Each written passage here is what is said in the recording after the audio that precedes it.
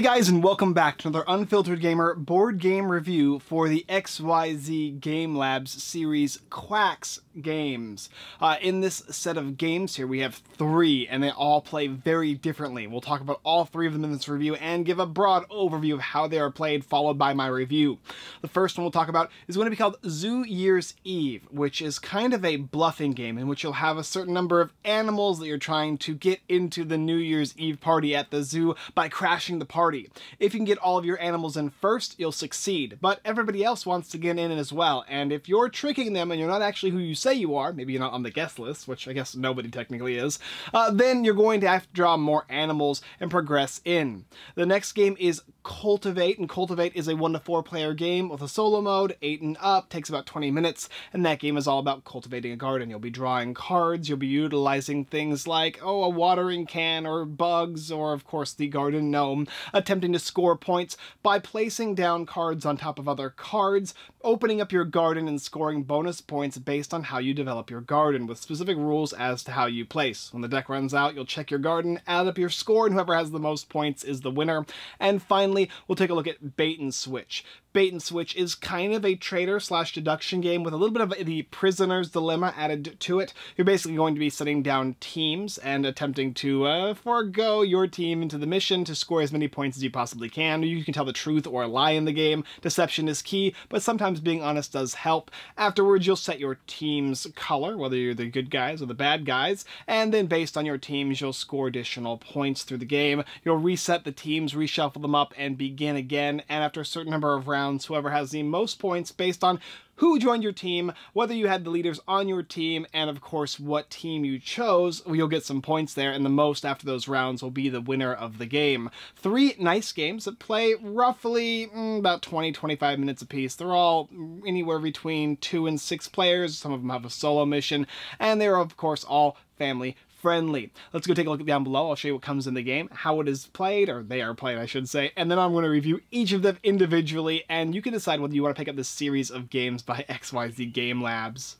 Okay, so let's go ahead and talk about the three games that I have here: Zoo Year's Eve, Cultivate, and Bait and Switch. This one here in the middle is Zoo Year's Eve, and what it's going to come with is the cards you see here, this little tuck folder here, which is basically like a wallet that you can stick in your pocket when you're done, and of course the rules for the game. To begin the game, you're basically just going to go ahead and shuffle all of these cards and then deal out cards to each player equal to whatever it says in the rulebook. In the rulebook it'll tell you, like, for instance, a 2-player game will play 7 cards, a 3-player game will play 5, 5 or more will play 3 cards. And your objective in this game is to empty your hand of cards. You are animals, and you are basically crashing a party at the zoo. So you can have things like giraffes and monkeys and penguins, and each of these guys have unique rules to them. Like, for instance, when you play the giraffe down, you'll get to draw 2 cards and discard 1. Or monkeys need to be played in pairs. They're the only ones that do that. Penguins are pretty much neutral. They don't do much of anything. And then you have special ones. Like, for instance, you're going to have something like a snake here, and of course you're also going to have the lion. These guys will come into play even when they're not your turn. And your guest list, these are where you can deal out to each of the players, is going to inform you of what the different characters do. On your turn, you're simply going to be choosing a card or cards, placing them down, and then claiming what they are. So for instance, I can go, oh, I've got 2 monkeys here. And players will be like, I believe you, or I don't believe you. If they believe you, you'll go ahead and discard these guys 2 cards out of your hand. If they don't believe you, you'll reveal them. And if you are telling the truth, then you are going to be making them draw a card, and these guys are going to go away. If you're lying, you don't reveal them after they call you out, and you return them to your hand, and you will draw an extra card. And that's not good. So you don't want to be caught out in a lie when you are lying. And after you place a card or cards down, based on if they're monkeys or not, then you're going to pass your turn, and the next player is going to get a chance to go to place a card down, and it will continue like that. The unique things in the game, like I said, are things like the lion, in which case you're basically going to be playing that card, the snake or the lion, I should say, and when somebody else plays another card. So for instance, if you don't know if they're telling the truth or not, you can simply play the lion and stop them, or with the snake, you can go ahead and play this, and both of you will draw new cards and discards the ones that you played. The snake, for instance, and maybe one of the cards that they played. But regardless, it's pretty straightforward, going back and forth, playing cards, attempting to get rid of all the cards in your hand, and if you can do so first, you win the game of Zoo Year's Eve. This is bait and switch. Bait and switch is a little more complex in style or in nature. There's different things you're going to be giving to players that are going to be starting or the professionals in the game. Maybe you'll deal one to somebody else. And then you're also going to deal out one of these cards to each player. These are like your secret role cards, and how they work is pretty simple. You're going to have the different types of players that you could be. For instance, you have a brawler and an insider, or you have 2 insiders, and then you also have a color, which is your team color. And how it works is you're going to be, first of all, playing cards face down, attempting to enact these specific requirements, like you need a hacker, insider, and a brawler for this team. Place them down, and make sure that the card that you're playing is placing inside or towards the center. That will illustrate what character you're utilizing and what color. After you reveal that, basically it will turn you into teams, and the teams will be based on color. And then you're going to once again reveal colors, and of course, you'll do the prisoner's dilemma. If, for instance, you're all blue, you'll all share the loot. If one is red, he'll take all of it. If more than one is red, then only the blue players will get something. And so you're trying to decide, is it better to try and mess with my opponents, or I should say, mess with my cohorts in attempts to get more money, or should I work together to get as much as I possibly can? Each round is followed by points scoring. You'll choose a specific type of round that it's going to be based on the item that you're utilizing. You'll shuffle these guys up. You'll deal out new specific character cards or role cards after you shuffle them, and then you're going to return these, shuffle them up, and deal them out again, and keep going for 4 rounds. Whoever has the most points is the winner at the end of the game. And of course, don't forget that not only do you score points for what team you're on, how many players are on your team, but also if these guys, these special guys, professionals, are on your team as well. And that's pretty much the idea of the game. There's a little bit more intrinsic aspects or like details, but for the most part, I think you understand how it plays. This one over here is Cultivate. Cultivate is probably the most complex game of the bunch, in which you're going to be shuffling this deck, dealing out 3 cards into a pool, setting aside these solo mode cards if you're not utilizing them, and dealing out 2 of these Cultivate objective cards to each player. Go ahead and place this board down, the deck over here, and of course the items in each of the little stacks, and they're indicated based on the name over here.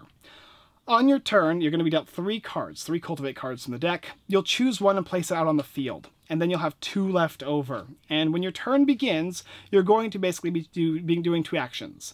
Action 1, choose one of these guys. Action 2, playing a card from your hand, and option 3 is discarding a card worth 3 points, or 3 symbols in the top left-hand corner, to gather one of these tokens that will then allow you to place it on a card. Very, very useful, in fact. And the game will keep going like that. After you take your 2 actions, the next player is going to take their 2, so on and so forth, until this deck runs out. When the last card from this pool has been chosen, the round will end, and players will score points. And how you score points is based on how you make your garden. So when you choose to play a card, you can never play one over an insect, and you always are trying to connect your garden spaces.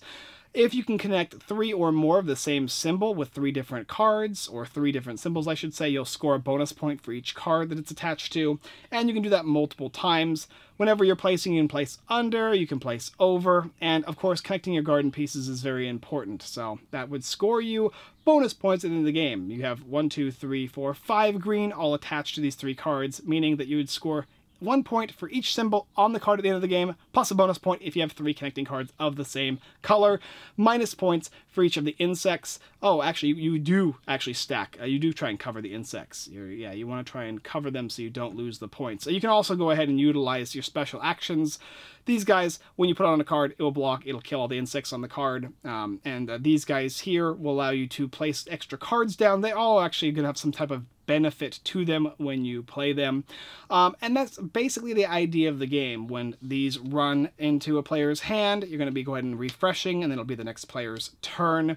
Whenever you want to buy these, like I said, you're going to need to spend a certain number of points, which is 3. You can do it with more than 1 card if you want. So for instance, these 2 cards here have a point total of 1 plus 2, which is 3. You can discard these guys, gather one of these, and place it on your card.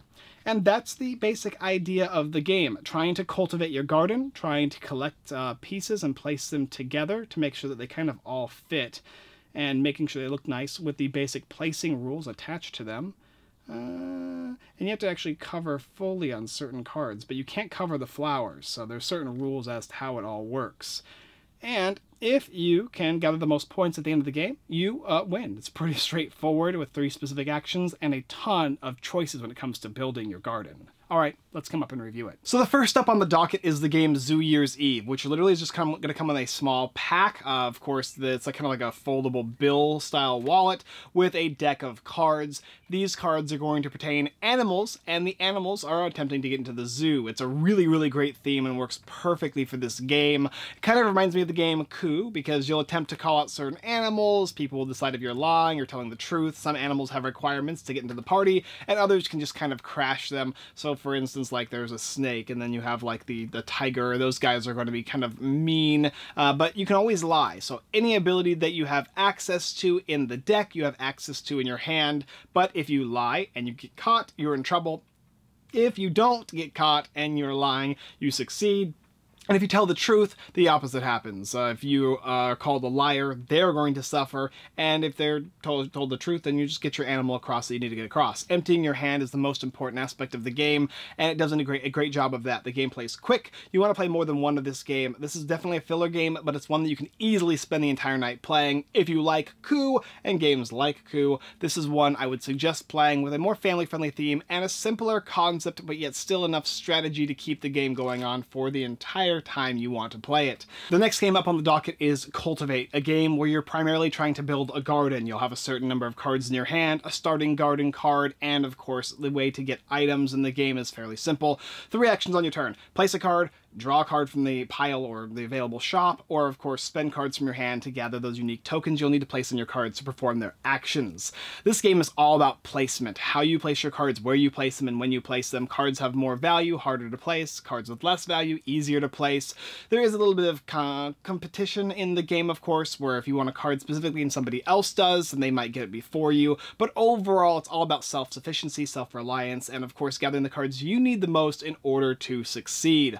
Artwork is beautiful, game is very straightforward, very easy to understand how to play, with a wide variety of combinations where every single time you make a garden, it will always be different. And of course, how you place is so important. You can't place over certain things like insects, and of course, trying to finagle the correct locations on how you make those card placements work to make your garden look good and connect to all the possibilities, I suppose, that you're going to need in the game, allowing you to score bonus points for every single card you have. And of course, there's a solo mode in this game as well, which is a lot of fun, but in my opinion, it works best with 2 or more players. I just generally like the competitive style games like these to have that, but however, if you are one of those people who enjoy solo mode games, this one will have it, and if you like the gameplay, it is solid and it feels just like you're playing against other players.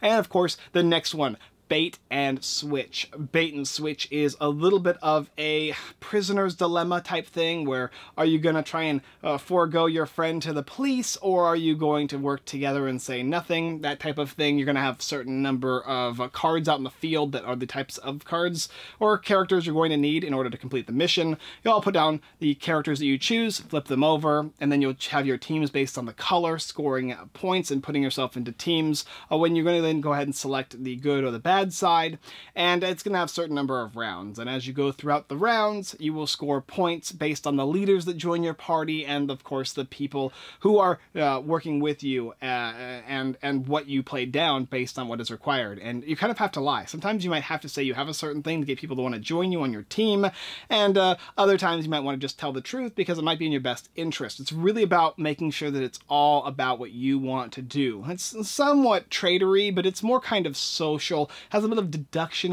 aspects into it, and every round it switches up the different types of teams that are going to be required based on the number of players, how many points you want to get, and how many people you can get on your team. The more people, obviously, the more points, and of course those leaders are very, very valuable, and they do switch every round. All of these games play very differently. If you want a game that's a little more family-friendly, more straightforward tile placement or card placement, Cultivate's the one for you. Zoo Year's Eve is a light, Coup-like game with a unique theme that I really enjoy, and a nice twist to the classical card game that I have in my collection. This one will stay in there as well, and something I'll probably bring out more than Coup, just because it's even easier to set up and even easier to carry. It's literally a wallet-sized billfold that you can play anytime you want in your back pocket. And then of course Bait and Switch. For those of you who like that prisoner's dilemma type thing, you want something that's got a little bit more in it other than just that, where it has revealing, it has teams, you're gonna be switching, it's very, very social. This one is solid as well. Favorite artwork, Cultivate, followed up by Zoo Year's Eve, and then of course Bait and Switch. All the cards are high quality, all the games are nice. They all are prototypes, I believe, except for Zoo Year's Eve, so expect different changes as the game progresses, or yeah, through production, of course. But overall, this set of games, this series of games, is probably my favorite series of games I have yet to play. I think they all work very well. I could easily play each one in any order for any number of players that can possibly play the games, and of course I think everyone will enjoy them.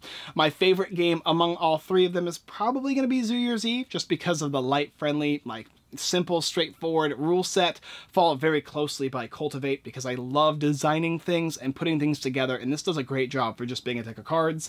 And of course, Bait and Switch. Bait and Switch probably be my least favorite, but don't count it out. It is a fun game. I do love trader games, I do love hidden roll games, and games that involve some type of social dilemma, and it does exactly what you'd expect it to do, what you'd want it to do. I'd probably like to see a little bit better artwork, in my opinion, and I would also like to see what it looks like when it's fully finished, but we still had a ton of fun playing this game. My cousin enjoyed that one more than all the rest of the games, so if you're a big trader deduction type player, this one's going to be a solid one for your collection, because it's probably one of the smaller ones that I've actually seen, and does a good job of making it feel like you are attempting to lie, not once, but twice every single round, and they're very straightforward, very simple, complex in thought, but not in process. Regardless though, let me know what you guys think down below in the description. Is it a game you'd want to pick up? Which one among the three is going to be something you guys are going to most likely enjoy? I believe they're all going to come in a set of 3 games, and this is not a bad set to get. Like I said, this is my favorite set of small games, and it does an excellent job at what they do.